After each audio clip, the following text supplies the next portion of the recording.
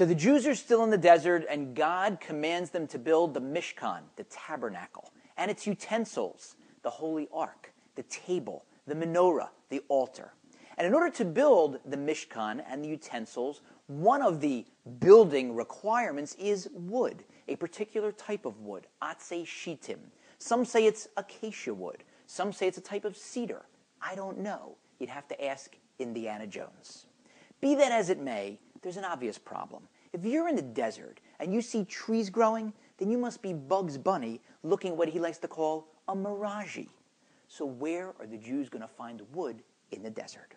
Fortunately, many, many, many years before, their forefathers, our forefathers, had planned ahead. Avraham, back in Israel in Beersheba, knew prophetically that we'd someday need that particular type of wood in the desert. So he planted atzei shittim in Israel. When it was time to go down to Egypt, his grandson Jacob, Yaakov, uprooted those trees, brought them to Egypt, and replanted them. When he did that, he didn't just solve the problem of where we're going to get the right wood in the desert. He also made sure that the wood we'd use for building the Mishkan, the tabernacle, and the Aron, the holy ark, would be wood from trees that were planted by our forefather Abraham for that purpose, elevating them in their level of spirituality. But that's not all he was doing. He wasn't just facilitating the building of those utensils. He was building bridges.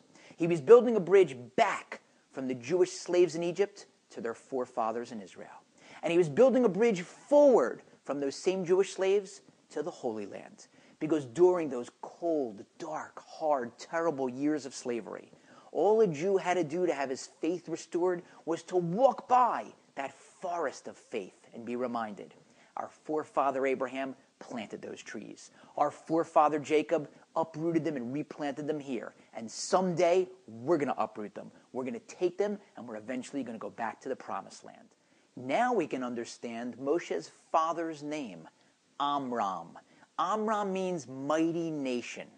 What group of slaves would give any of their kids the name mighty nation?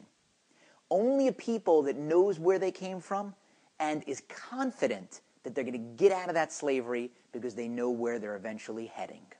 So that's the faith that sustained us during the slavery.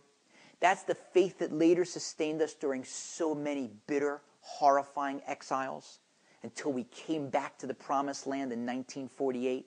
And that's the faith that continues to sustain us.